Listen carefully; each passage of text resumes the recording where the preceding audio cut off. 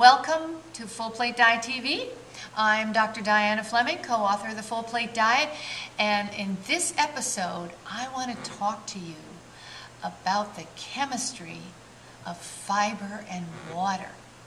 Now, I'm not talking about the kind of chemistry in a chemistry class.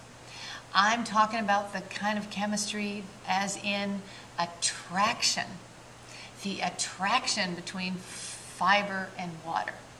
And I'm going to use a very simple illustration of a dry sponge. Now, we're shooting this episode at an unusual angle so that you can see what I'm going to do and not have my head cut off while we're making the video. So I'm going to put this dry sponge in this little dish and pour water over it. And look, before I even do, you know what's going to happen. This dry sponge just is going to love this water. It is going to absorb this water to itself. It can't help itself. It's just going to take all the water to itself until it's completely saturated.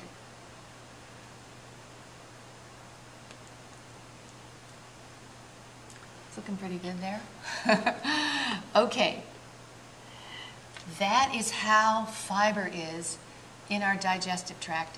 It loves water like this dry sponge loves water. Oh, look, it absorbed it all.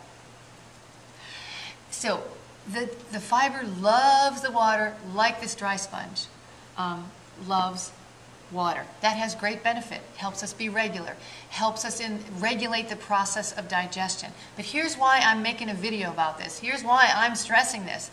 Because if you increase fiber from fiber-rich foods, you need to increase your water intake to replace the water that the fiber is taking from the supply, the general supply in the body.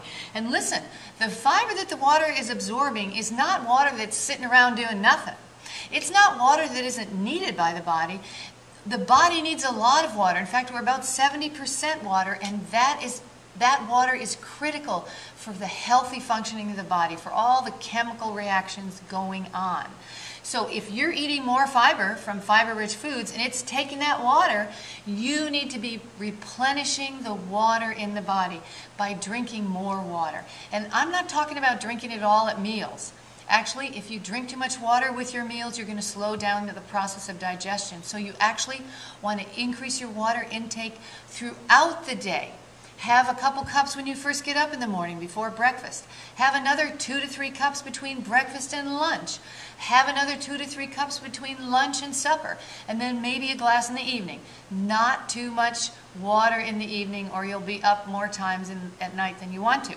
But listen, if you increase fiber and you don't increase your water intake, you are going to be more likely constipated, dehydrated, and both of these things are going to cause you to feel more fatigued, tired. And you know, who wants to feel tired? You want energy to carry out the actions of the day. And you know, water is a very simple, common solution to fatigue that many, many people overlook. So, don't forget, as you increase fiber-rich foods, increase your water. Thank you for watching our Full Plate Diet TV episode. We'll see you next time.